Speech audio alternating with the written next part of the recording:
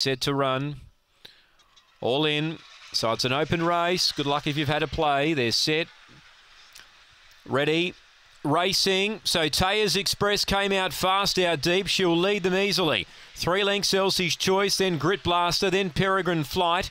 Midfield Shimmy Shana, a gap then to Cardu 2. Wood Veneer and Miss Amity. Off the back, Taya's Express by 3. Elsie's Choice and Grit Blaster, then Peregrine Flight. Leader Taya's Express. Elsie's Choice trying hard with Grit Blaster, but Taya's Express defeats either Grit Blaster or Elsie's Choice.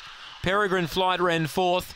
Then Cardu 2, Shimmy Shana, Miss Amity, Wood Veneer, times around 22 and 70.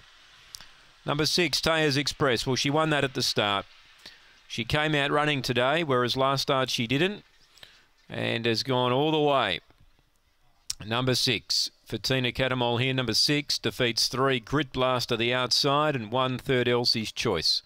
6, 3, 1. 10 Peregrine Flight gets 4th. 22 and 71 the time. 7 seconds the early split. 12.76 on the way home. So it was going to be one of those races, whichever dog led was going to go a long way to winning it, because there was going to be a little bit of bother in behind.